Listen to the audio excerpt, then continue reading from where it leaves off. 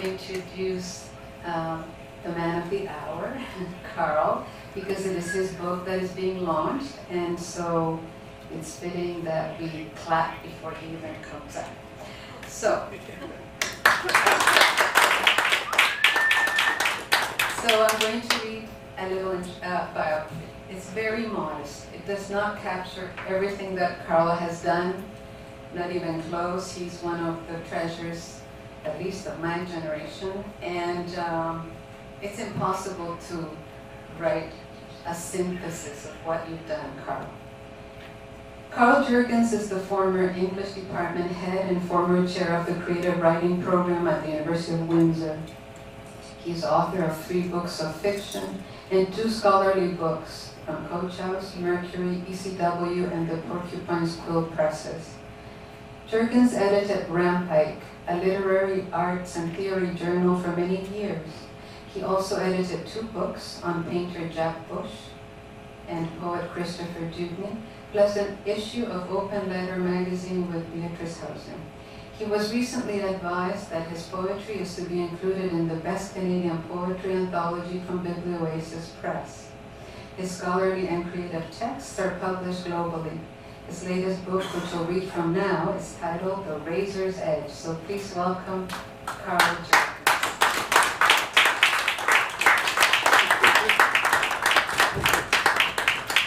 Well, thanks very much. Very neat. And thanks to all of you for being here tonight in spite of Toronto's weird traffic. It's just been insane here. I couldn't believe it. I drove in from Windsor to Toronto, and things haven't changed much in terms of traffic situations, but I was highly disappointed to see how bad it got on College Street, for example. Anyway, but thank you for being here and being brave enough to show up, so I really appreciate it. I'll begin by saying a rhyming poem, which you're not supposed to do these days, but I will anyway.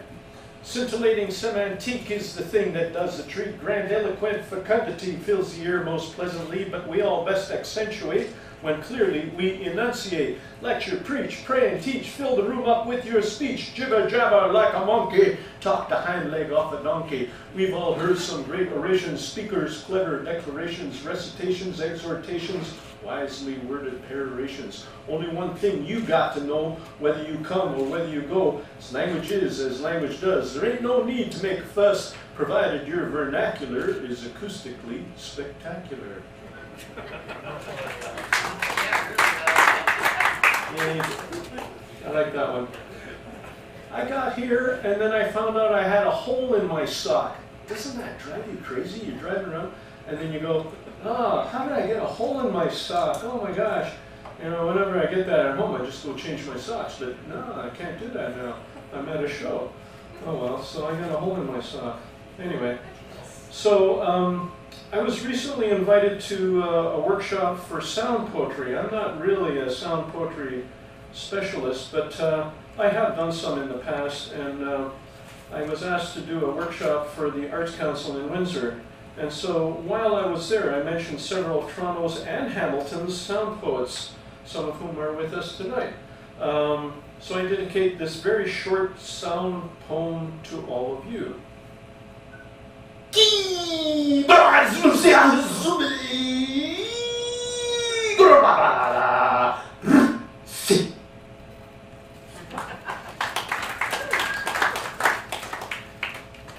Okay, I got a new book out. It says hold up book cover. Okay.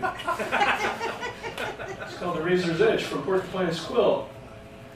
And special thanks to my publishing team at Porcupine Quill, including Stephanie Small, Elke Inkster, Tim Inkster, whose prize-winning book designs always draw wonderful responses. Recently I read in Toronto for 100,000 Poets for Change. It was on September 25th, and this book reacts to many of the problems in the world and asks for change in the way we respond to our many crises. This collection of short stories, The Razor's Edge, responds to Somerset Maugham's novel of the same title. And like Maugham's protagonist, the narrator in this suite of short stories is traumatized by the state of the world and is on a quest for greater meaning. The excerpt that I'll read from is timely because what happened to so many of Russia's independent neighbors during World War II, including the Baltic states of Estonia, Lithuania, and Latvia, is again happening in Ukraine. The situation is very similar. Meantime, I'll put in a plug here. I'm part of a group of writers who are responding to the peril in Ukraine, and that group includes one of our authors tonight, Gary Barwin, who read just a few minutes ago. We're all in this anthology edited by Richard Yves Sotowski and legendary Pen Kemp, entitled Poems in Peril, Response to Peril. The Peril editors are doing a series of readings and launches with funds donated to Ukraine's war effort, and I'm part of their next presentation, which is in London, Ontario's WordFest on Saturday, November 5th. And here's a short poem from that collection titled Frailty. Desires and common wants slavishly follow our beings, oiling frailties within our frailties, echoing who, what we are, unnervingly making lucid parts unknown, confronting us with our own dread. Some seek to master such imagos, seek strength, beauty, truth, while clinging to what isn't there, what never was. Such unfastened desires, perhaps better to embrace frailty, adore each other for what we cannot be.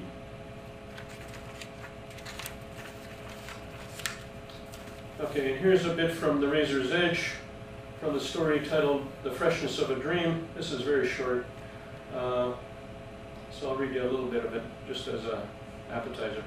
Speaking of appetizers, eat some of the food over there. My mother and I are sitting at her kitchen table. She sits with her back to a glass storm door. I gaze at the tangled garden behind her. My mother is quietly crocheting a hat for my son. She peers through her glasses. Her old fingers nimbly turn the wool, strands on light metal crochet hooks. It's time for another tea, but I'm held in place by a strange inertia. To break the inertia, I ask her what happened to her brother during the war, my Uncle Joe. She fed me small pieces of that story before, but I hunger for more. My uncle had been fighting with the partisans, first against the Nazis, then the Soviets. My mother informed me that he was tossed into a mass grave, only to be retrieved. The entire nation had been forcibly occupied. The bulldozer driver, a patriot, was ordered by a Soviet commander to cover up dozens of bodies. The bulldozer driver refused. He'd witnessed several fingers moving on my uncle's left hand. They threatened to kill the dozer driver, but he rejected the threat. I'm the only bulldozer driver for hundreds of kilometers. If you kill me, you'll have mass contagion. The commander shrugged, relented, but remained pissed off. He ordered a pair of soldiers to haul my uncle's body out of the trench. The dozer driver ensured they hospitalized him. My mother told me my uncle was among several partisans sitting in the back of a resistance truck, the kind with a canvas tarpaulin covering the back. The truck driver inadvertently trundled up to an unexpected military checkpoint. Realizing the danger, the driver stomped on the gas, swerved past the checkpoint barrier, but one of the ground troops managed to lob a grenade. My uncle was near the front of the truck bed, knocked unconscious. He was bloody, blinded, crippled on his right side. Bodies of the other partisans shielded him. I wanted to know more. My mother kept crocheting. Tell me more about what happened to Uncle Joe. I'll stop there. If you want to know how it ends, I guess you'll have to get the book.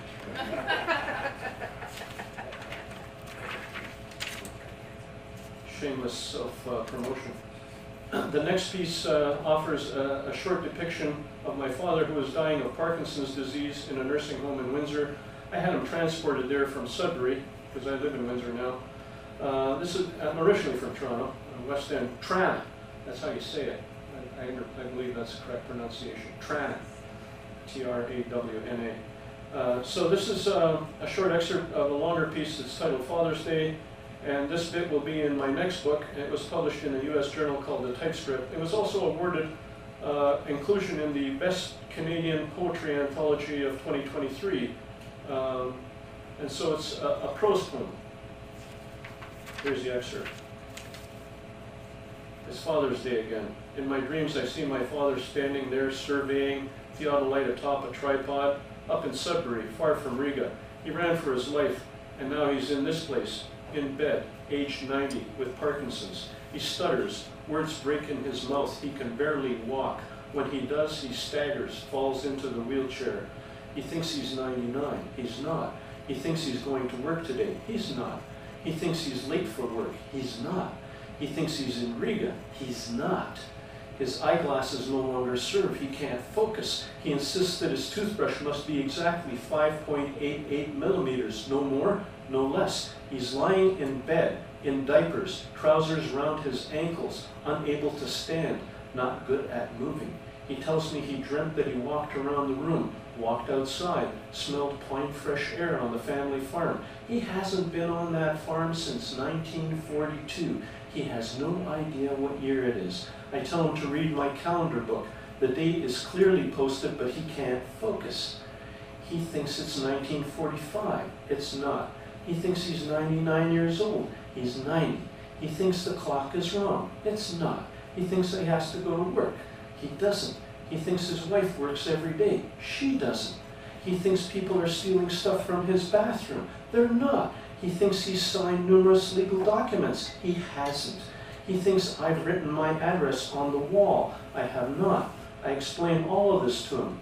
Slowly, carefully. He only half listens. It takes time. I think I'm going to get a parking ticket. I don't.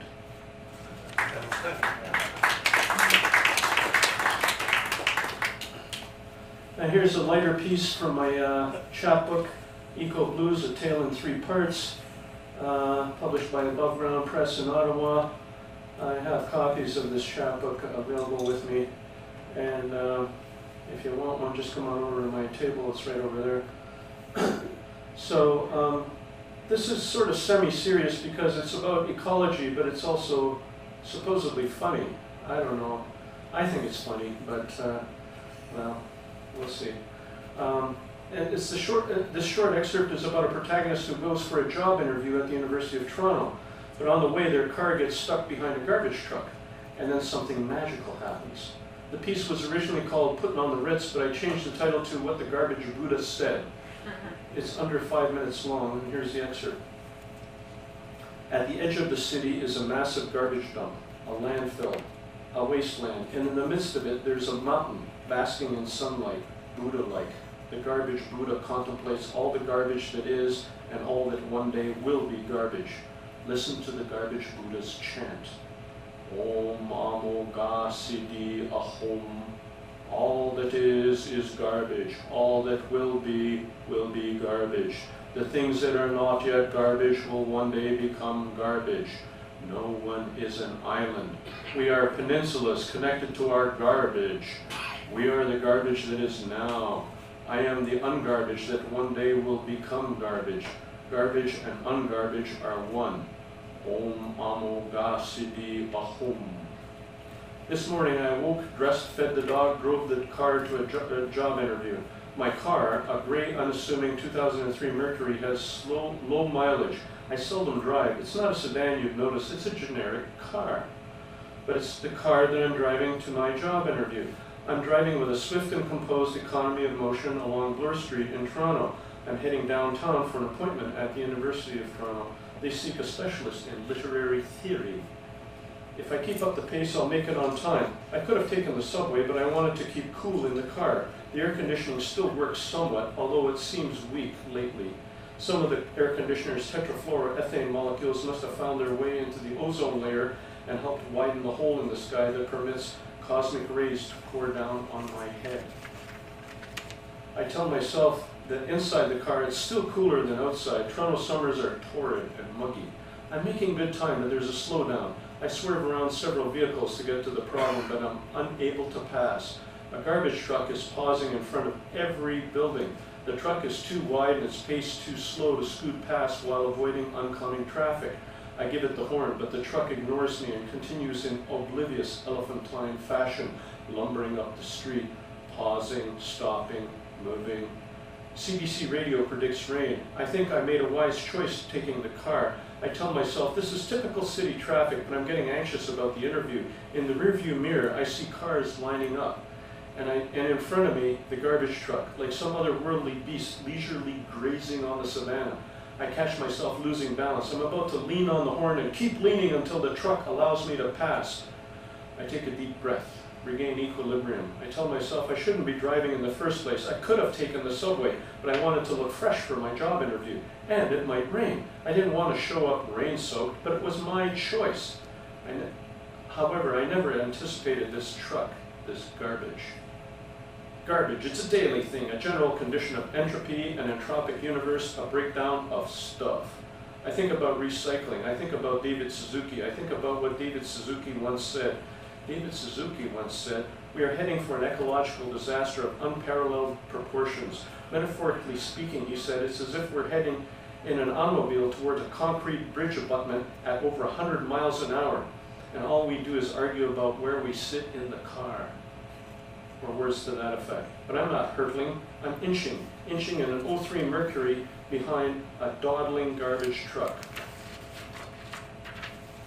I turn up the air conditioner. It doesn't respond. I suspect that over the years the seals of the air conditioning unit have collapsed, and one by one molecules of tetrafluoroethane are escaping even now, leaving a few remaining hard-working molecules in the machine, and those few molecules are feeling lonely, abandoned. And soon there will be too few molecules to keep me cool. I imagine the last molecule of tetrafluoroethane liberating itself from the air conditioning unit, rising free into the hot city smog, dancing happily with other gas molecules, monoxides, dioxides, all together in a molecular fandango, rising towards the stratosphere, finally free from all of this. There will come a day when all but one molecule will have escaped, leaving the air conditioning to a single molecule, all alone in the stifling dark. I remember some parties ending that way. I'll jump ahead a bit. Then the protagonist notices something strange about the garbage collector. I'm watching the garbage collector as I inch behind the truck. Maybe Japanese. One of my best friends in college was Japanese. I think of ontolinguistics and clones as something I can talk about at the job interview. The collector looks like my best friend, but I don't think this garbage collector is my former pal. My friend is now an industrial psychologist working in Ottawa. As far as I know, they're not working on a garbage truck in Toronto. But this person in front of me with the orange coveralls, long dark hair, and mirror aviator shades moves so lightly. As the truck periodically surges ahead, the collector leaps from the back of the truck, returning to the tailgate with cat-like precision, perfect timing, swinging a leg, one arm comfortably looped in a large metal hand grip, one shoe perched solidly on the running board, occasionally facing backwards, then pirouetting to the other side of the truck. Cool, smiling as I try to pass. But oncoming traffic is still too heavy. The collector does a half-step twist, pirouettes to the running board's other side with a graceful ballet move, flawlessly shifting with an economy of motion, elegant physical equilibrium. I'm thinking cross-cultural identities, surrealism, and representational derationalization. As I'm focusing on those rhythmic movements, the radio catches my ear. Ella Fitzgerald is singing "Putting on the Ritz." Everything comes into focus. The garbage collector moves in harmony with the music. I still have my window up, so I know they can't hear. But the garbage ballet is in perfect sync with the radio tune, a terpsichore of trash. Let's all go where Rockefellers walk with sticks and umbrellas in white mitts. Aristocratic, swank. The collection of refuse becomes a fluid synth-pop jive ballet. The music fits, in white mitts, putting on the Ritz. I laugh. The garbage collector notices. I'm thinking fiction, friction, invisibility pop, representation, la-la, Fred Astaire, spats and cane, top hat and tails along the avenue. An elegant dismount followed by two hefty orange bags pitched on board without breaking tempo. I'm thinking millennium anxiety, posh tap dance, post-romantic transcendence, transhuman rubbish sublime. The collector's feet hover above the ground. Are those white sweat socks, or do I see little white wings at the ankles? A grin and mug targeted straight at me. Posturing, swinging to the other side of the truck, eyes peering over mirrored aviator shades, watching for a reaction, maybe seeking applause. A Hermes of refuse sending me an inscrutable message. I realize that the collector knows how talented they are. Hamming mercurial. I smile as the truck pulls over and stops for a colony of garbage cans. I wheel by and give a small wave. One of the collector's white mitts waves back. It has taken forever. The collector dumps a garbage can of loose confetti into the hopper. A flurry of paper bits fills the air. As I pull past, a gentle snow has begun to fall. It is winter. I am 8 months late for my job interview.